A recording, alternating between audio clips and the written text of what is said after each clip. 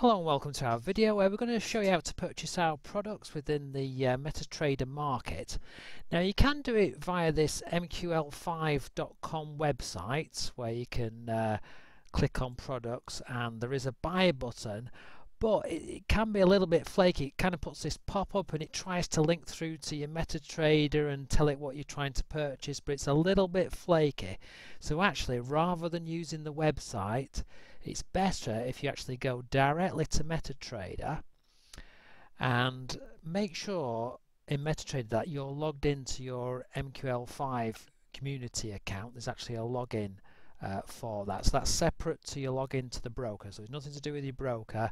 You can also log in to the mql5.com as well, and then down in the terminal frame, and you can access that through view if it's not being shown, there's this market tab here, and if you go to that it comes up with this, and there's like a little search box here, and if you type in Runwise FX, then what it'll do, it'll access our products.